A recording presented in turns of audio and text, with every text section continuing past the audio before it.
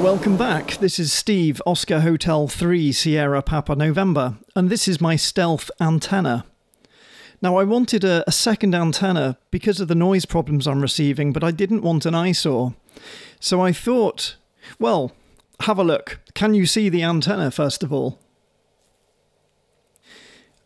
What this actually is a dipole that's folded.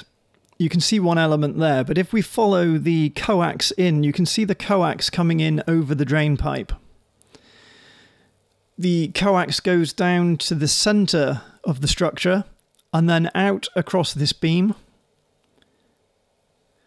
to a center point without balun for testing here, which is a sugar block or a terminal block, whatever you want to call it.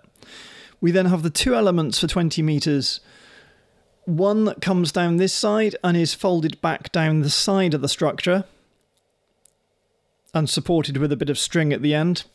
And the same on the other side here. Both these elements are the same length. So it's a 20-meter dipole, 10 meters total length, and that takes up this entire structure. But it is horizontally polarized, not vertical. And that's just a nice shot looking out over the field. Now, my initial thoughts of this, well, I had several thoughts. The simple thing is to do what I've just shown you with the dipole. And if I go back to my very basic drawing skills, here we can see the outline of the structure. And if we add the coax that I've already shown you in the video there, we end up with this. And adding the dipole elements, it looks like this. This works very well for a single band. Now we can add additional elements and turn this into a fan dipole, which would look like this. Here we have the main elements are red, and the secondary elements, which are from the same feed point, are blue. This is my idea. We need to test the noise levels to check how good this is. I mean, it is a stealth antenna. It is close to the house, which may be a little bit noisy, but hopefully not as noisy as the QRM I'm getting from my neighbour, hee. But we're not just talking about dipoles. I was considering other things as well. In fact, let's stick with dipoles for now. If we go on to the next image, we have the same dipole layout, but this time it's a mixture of horizontal and vertically polarized. Now, having it so close to the ground is not ideal, but if you think about the high current sections, they're closer to the feed point. The high voltage sections are closer to the ground, so in terms of radiation, we'll still have most of the useful RF coming out on the higher section of this. And whilst we're on that subject, we could, going back to the fan dipole idea, we could add additional elements and we could have some horizontally polarized and some vertically polarized, which would look kind of like this. A little bit strange, but another option. But let's forget about dipoles for now and think about what other options we have. If we go back to the basic outline of the structure, and I take the feed line, the coaxial feed line, down to the ground and run it to this corner, we could then have a full wave loop, depending on the size of the structure. Now, this structure is too small, really, for anything. It might work on 10 meters, but I think much smaller than that. The sides are about 2.5 meters high, and it's probably about 3 meters in width. So 2, 4, 5, 6, 7, 8, 9, 10. Yeah, we could probably get a 10-meter loop in there. But it wouldn't be useful on anything apart from 10. Possibly 6. You could probably tune it on 4, but it's not particularly the HF bands that I'm interested in operating. But we could increase the size. We could take that loop, and we could do this, and we could use the whole structure. The element is then close to the house, which would probably increase noise. But it's something we could try. Measure that. I could probably get a 15-meter loop, maybe a 12-meter loop in. No, sorry, wrong way. 15, possibly a 17-meter loop. But what other options do we have? Perhaps we could turn it into a terminated loop, which would give us a flat SWR across most of HF. Again, it really needs to be full wave on the lowest band we want to operate, but if we put in a 9:1 balun, which in this image is the yellow dot or the yellow box, and then we put a, is it 300 ohm, 400 ohm terminating resistor, which is the red box in this diagram. We add some radials, which are the grey lines, which should probably be a quarter wave each on the lowest band of operation, although if they're buried, maybe we could get away with 0.1 wavelength each if there's enough of them. So this would be a great multi-band stealth antenna.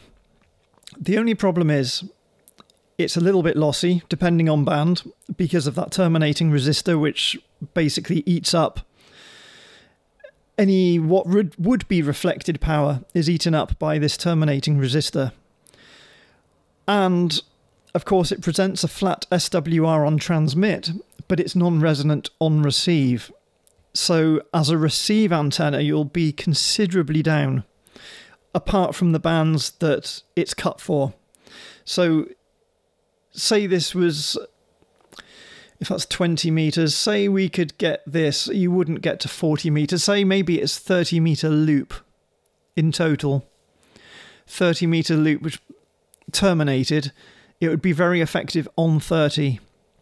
On 20, it would become lossy. 17, it would become even lossier, and so on. But it would be interesting to model this, actually, and actually work out how efficient it would be on the higher bands. But back to my dipole idea. I'm always a fan of dipoles because they're efficient, they're resonant, they don't require an ATU, and they just work, and they're balanced, so they are inherently low noise.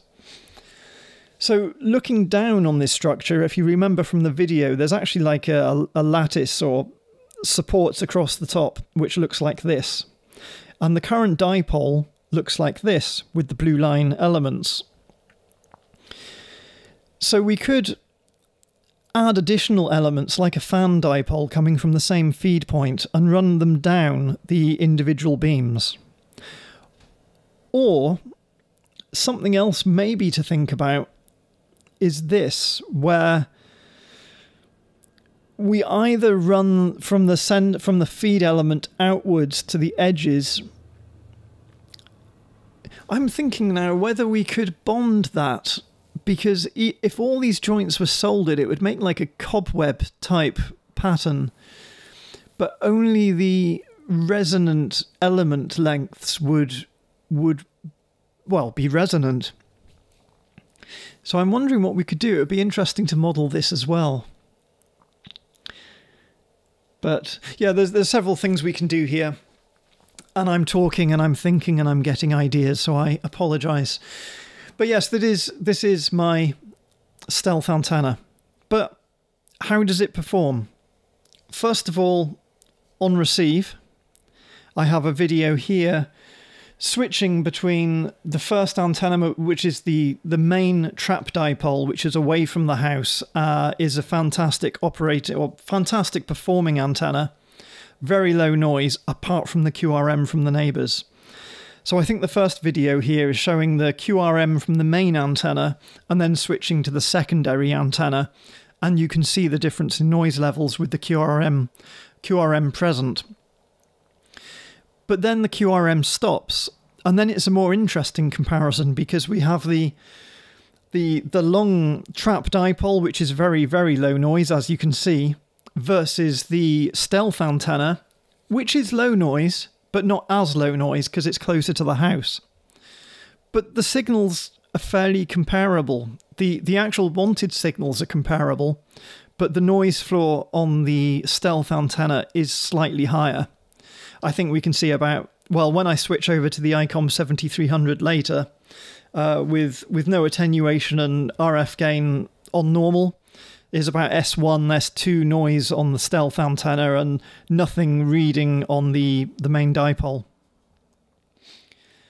So it's interesting, and a TX test, I have some audio here, but the 20 meter band was not very helpful when I ran this test, but I can switch between both antennas, and you can hear there's really no audible difference on receive at all, and the signal meter on Hat Green was showing the same. So both these antennas from a TX perspective are equal. The stealth antenna is just a little bit noisier on receive.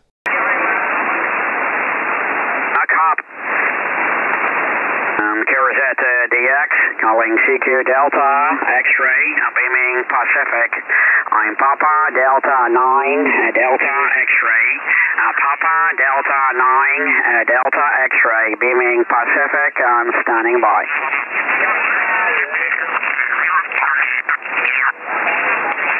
Delta Uniform, make your call. And a quick additional note here, you can see that the signal level stays fairly consistent. It's the noise floor that changes when switching between antennas. So if you have a structure, perhaps away from the house, a garden shed or a garage or something in the garden, if you can get it away and you can use the structure to form some sort of antenna, then using a dipole or a fan dipole, you can have a very effective multi-band antenna. And don't worry about the height. The fact that it's a low structure is not necessarily a bad thing. There's a lot of myths about low antennas being cloud warmers and ineffective, but I have not found this myself. There is some truth in it, but not as much as one might think if you believe some of the things you hear online or on the air. I do have a video where I've modelled a low height antenna compared to a higher antenna and a vertical antenna, so I'll put a link to that in here.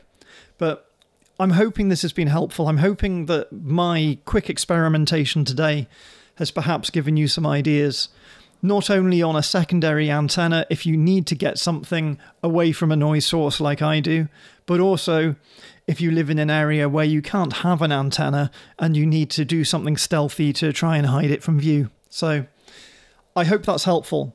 Thank you for listening, and I look forward to whatever my next video may be. Leave a suggestion, leave a comment. I would really love to hear from you. This is Oscar Hotel 3, Sierra Papa November, 73s for now.